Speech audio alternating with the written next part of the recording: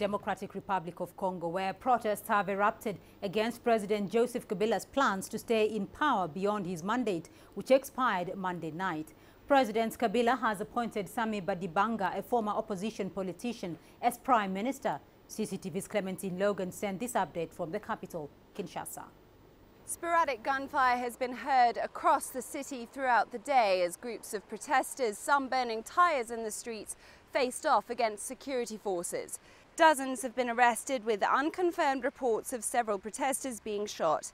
Opposition leader Etienne Tshisekedi has denounced President Joseph Kabila's plans to stay in power beyond his final term as a coup d'etat and urged the Congolese people to protest peacefully.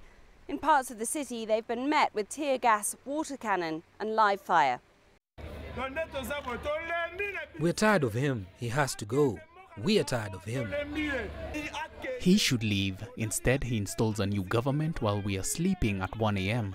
We are tired of him. In an extraordinary move, Kabila's government was reinstated during Monday night, this time with a member of an opposition faction, Samy Badibanga, as Prime Minister. He addressed the media earlier today. As I prepare to undertake my role at the head of the government, approved by a large consensus, I'd like to call for peace and tranquility across the Republic. To our international partners, I assure you of my government's readiness to work together in a spirit of mutual respect and collaboration to overcome the socio-economic and financial challenges that the country faces, and in order that this period may lead to peaceful, transparent and credible elections.